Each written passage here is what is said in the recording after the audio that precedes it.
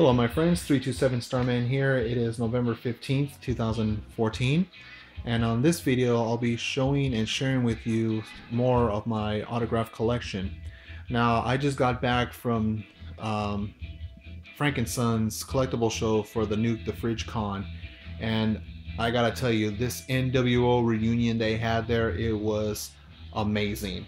It was a nice, huge turnout, and it was packed like I predicted, and it was amazing. Simply great. It was a fantastic day. All right, and I'll show you, and I'll just pan over and show you the autographs I received today. Got a nice little collection right here, and see what I got today. All right, I guess I'll start out right here. This one got an 8x10 photo of Kevin Nash as Diesel, signed it right there. And also I got this trading card, Kevin Nash, that he signed right there. And then over here is an 8x10 photo from X-Pac or X-Pac, right there. And then I'll show you this other 8x10 photo I got from Bischoff. And over here I'll show you the DVDs. I got all 4 members to sign this DVD. I already got Scott Hall to sign it a few months back, but I got the other 3 here. You can tell Kevin Nash. I got X-Pac right there, and then of course Eric Bischoff. And then over here on this DVD I got Kevin Nash on the top. Scott Hall already signed this one a few months back also.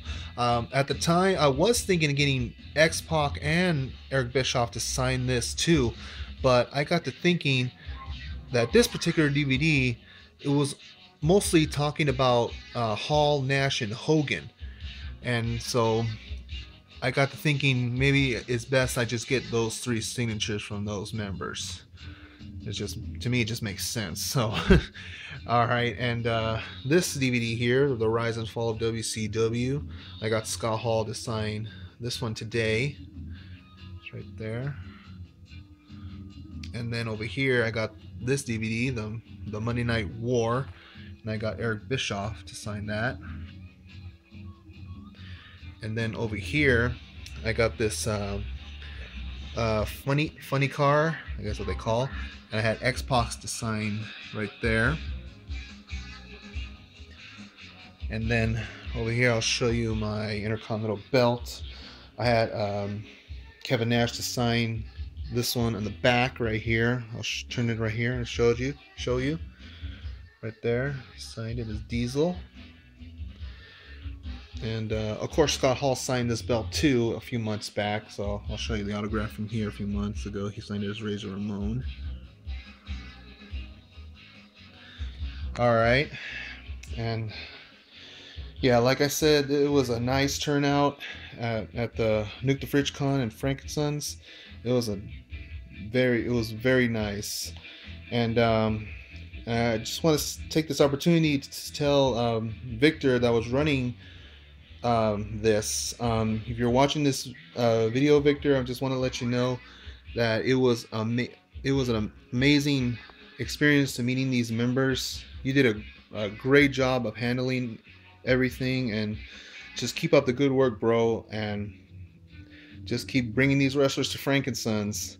And like I said, it was a nice turnout, and keep doing what you're doing, Victor. Big time, man.